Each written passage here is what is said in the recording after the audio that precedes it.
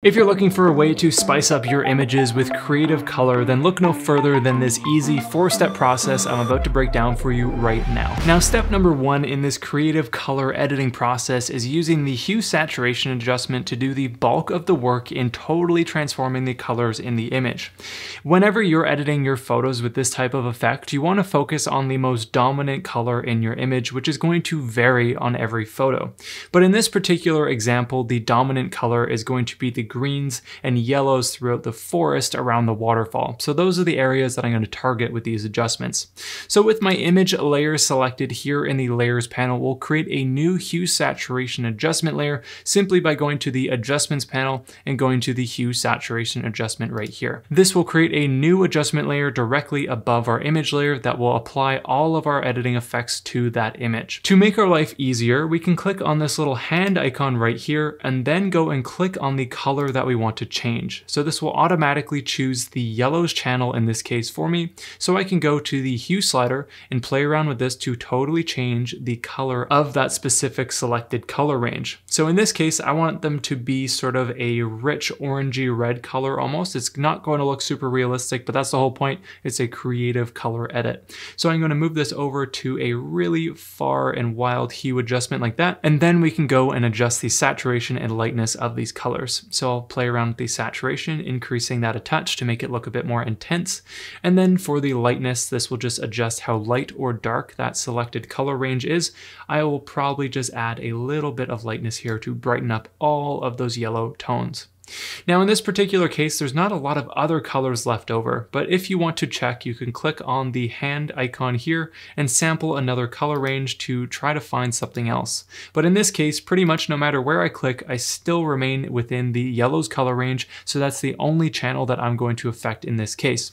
However, if you have additional colors in your photo, take a moment to go through a couple other color channels simply by using that hand icon and then sampling the color that you want to change. Now in this particular image, the river here has gone quite red because if I click on it with that hand icon enabled, you'll notice that I still remain within the yellows color channel. And this is why this has become sort of this reddish color. And I'd rather have the water actually look white or maybe a bit more blue, for example. So to fix this, I'm going to create another hue saturation adjustment layer, but it will only be applied to our waterfall and the river. So just like before, I'll create a new hue saturation adjustment layer by clicking the hue saturation adjustment within the adjustments panel here to create a hue saturation 2. Now I'll go and click on the hand icon and then click on the river like so to activate that color channel, which in this case is still the yellows. But now what we're going to do is go and adjust the hue of this color channel with our eyes only focused on what we're trying to adjust, which is the river in this case. So I'll just add a few points positively to the hue, and then I'll go to the saturation and bring this down so that the river becomes nice and white. It doesn't have as much red or yellow tones anymore. And then I'll go to the lightness slider and just drag this up to brighten up the entire river overall. Now, of course, this is going to affect all of the colors in the photo here, and I want to have that nice saturated forest around the edges. So what we need to do is adjust the layer mask here so that this particular adjustment, which we applied for our river, is only visible on our river and not around the edges at all. So to begin, we need to first invert our layer mask by clicking on this layer mask here and pressing Command or Control I to invert that mask and therefore make everything on it totally invisible.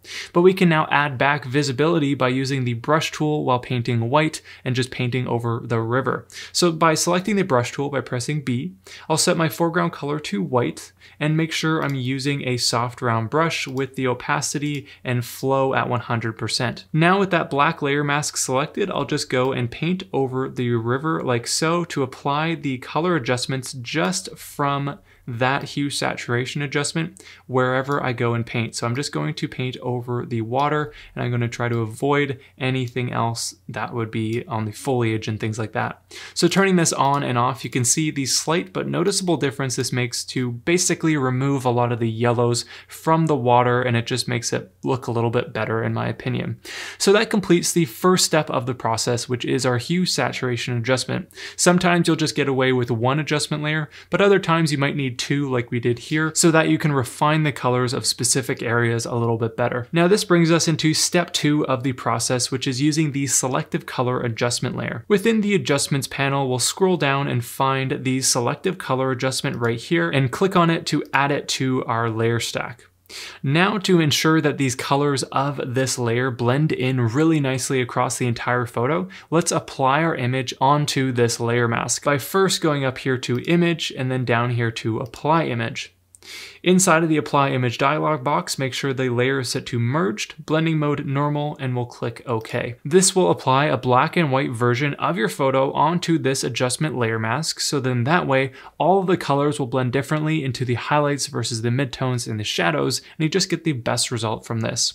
Now the whole goal of the selective color adjustment is to enhance and improve all of the color adjustments that we made with the hue saturation adjustment. So to begin, with the selective color adjustment active here, we'll go to the colors drop-down menu and choose the blacks.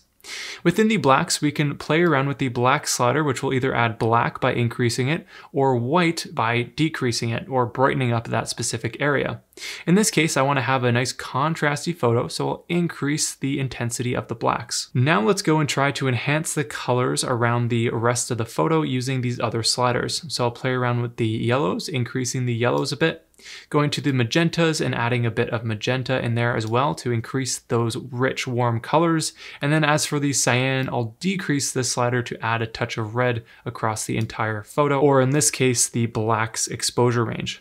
Next, I'll go to the neutrals, click on that, and we'll do the same thing, just working through these sliders to make some slight adjustments here. I'll maybe lighten up the neutrals a touch, and then play around with the colors to see what effects we can get. Adding a bit of yellow, and then a touch of red. Finally, we'll go to the whites adjustment here, or the whites color channel, and we're going to repeat this process one more time. So either adding white by dragging down on the blacks or adding black by increasing the blacks. In this case, I want those highlights to pop, so I'll decrease the black slider to brighten up those areas. And now we can just play around with the colors to basically affect the water in this particular case, because that's the only major highlight in the photo, but yours might be a bit different depending on your image. I'll add a bit of cyan just to add some blue colors to the waterfall there. And as for the magentas, I'll just increase that a touch as well. And now I'm happy with the look of that. Turning this on and off, you can see how it just makes the colors that we did with the hue saturation adjustment a lot more intense and rich. And we have one more adjustment layer in step number 3 that we can use to further along this effect as well. Now, if you're enjoying these techniques so far and are excited to try them for yourself, let me know by hitting the like button down below. I really appreciate it, and let's get back into it. So with this complete, we're now ready for step number 3, which is adding a color balance adjustment layer. Once again, found within the adjustments panel, we'll go to the color balance adjustment layer right here. And we want to do the same thing with the layer mask by applying the image. But rather than going up to Image, Apply Image, and doing all that again, we can just hold Alt-Option and click on the layer mask of the selective color layer. And then while holding Alt-Option, we can click and drag that up and drop it onto the color balance layer to just duplicate that layer mask and save us a bit of time.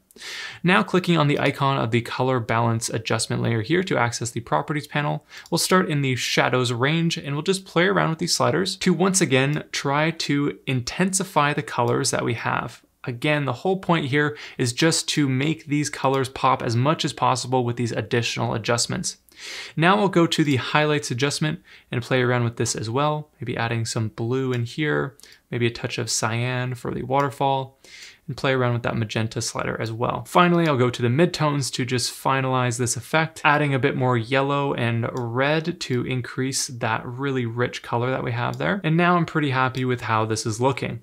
So now we've completed the first 3 steps of the process, and we have one final step to continue on with, which is dodging and burning, because although it's not a color adjustment necessarily, it goes a really long way in enhancing these creative color looks. So to begin, we need to create a 50% gray layer for our dodge and burn adjustments to be applied onto.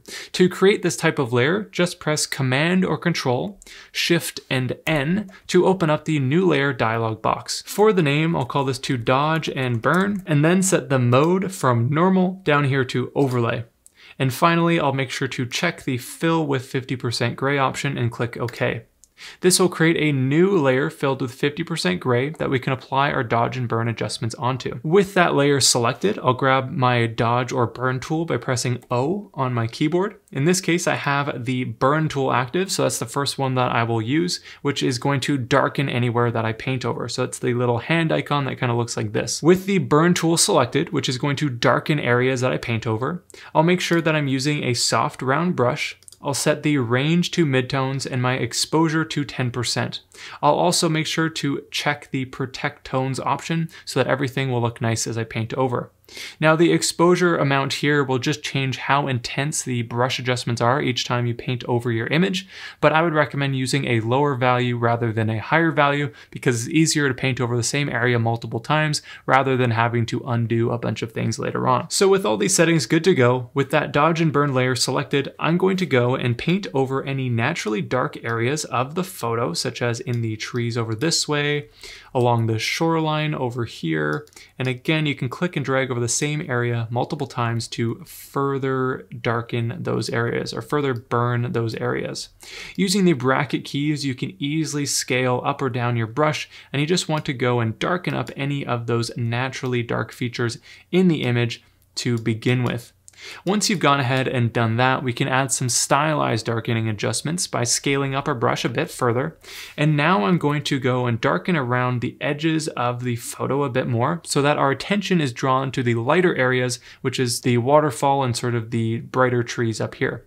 So that means I'm going to click and drag to darken around this area, and you can click and paint over the same area multiple times to darken it down much more than before. So I'll just continue this process around different parts of the edges here on both sides, just to basically darken the edges and draw our attention towards the subject, aka the waterfall in this particular case. So I'll just continue to paint around there like so. Once you're happy with your burn adjustments, we can now dodge our image, which is going to brighten areas that we paint over instead. To access your dodge tool, we'll just click and hold on the burn tool icon and then go to the dodge tool. Once again, we'll use a soft round brush, range set to midtones, exposure 10%, and protect tones is checked. With the dodge and burn layer still selected here in the layers panel, we can now begin to go and paint over any areas that we want to brighten or draw attention to. So that's going to be the waterfall and the river in my image here, as well as maybe some of the foliage along the shoreline, just to add a bit of interest and whatnot around here. If anything looks too intense, you can always press Command or Control Z to undo those adjustments, and you can try again afterwards. It's no big deal. So I'm just going to continue to paint around some of these areas to make them look a little bit more interesting and have them pop overall. So I'll paint over some of these trees as well, mostly up in the top areas.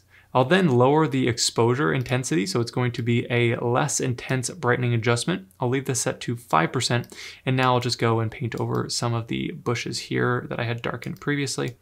And that looks pretty not bad to me right there. So now with most of these adjustments complete, you could continue to do this as much as you want until you're happy with the look that you have, but turning that dodge and burn adjustment on and off, you can see how it just gives us a nice stylized, moody look to complete this creative color grading effect. Now let's go and quickly take a look at our before and after. Going to my bottom image, I'll hold Alt or Option and click on the eyeball icon here to see the before and then the after. So as you can see, obviously this isn't a realistic edit, but it's a super creative, unique, completely different type of edit that's a lot of fun to create, and I love doing this type of stuff whenever the image allows for it. Color grading is just one piece of your entire editing process that we didn't really have the time to discuss in depth in this video. Luckily, you can learn my entire start to finish editing workflow inside of Photoshop by clicking this video right here. This tutorial will share everything you need to know to build your skills off of what you learned here, and I definitely recommend checking it out to continue on from this video.